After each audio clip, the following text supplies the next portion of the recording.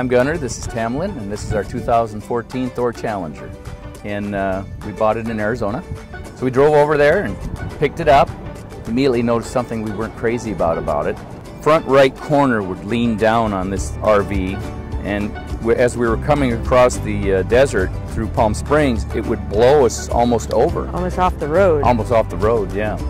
So we were like, gee, what did we get ourselves into?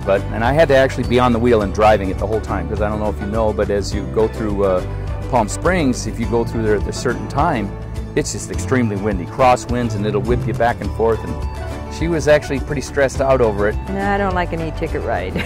I want an A-comfort ride. We knew we had to do something. I actually was thinking about putting airbags on it. I talked to a lot of people with RVs, and they were using those, but they're not adjustable. Once you set them, I mean, you have to get out and set them, or put in a pretty convoluted air system into it, and they're not intelligent. Unlike LiquidSprings, it's an intelligent system. It's smart. It senses what's going on before you can even think about it. So the first thing was, for me, is leveling the RV out as if it's going down the road straight instead of sitting on an angle. Going sideways. Got to take our first ride up to Big Bear.